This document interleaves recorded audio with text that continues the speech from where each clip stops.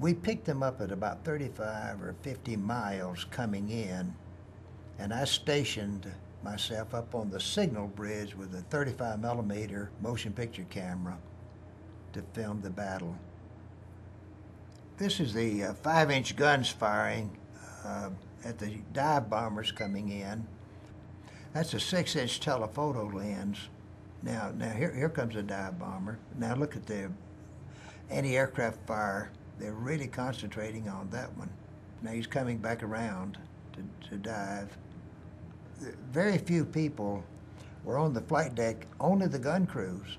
No kibitzing or observers were up there. You were working. I was probably the only one unarmed on the flight deck. You can see the one that went down the stack and put out the boilers, and they're still smoking and burning.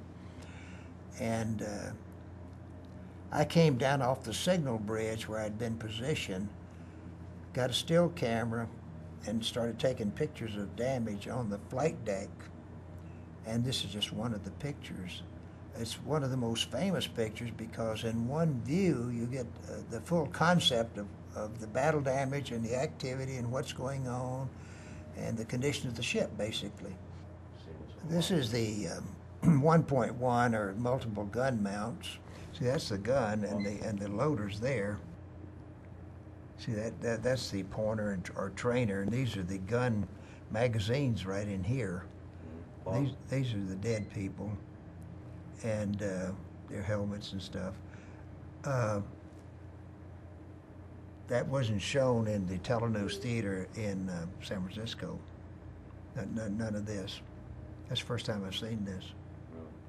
I was on the signal bridge filming the dive bombers and their activities.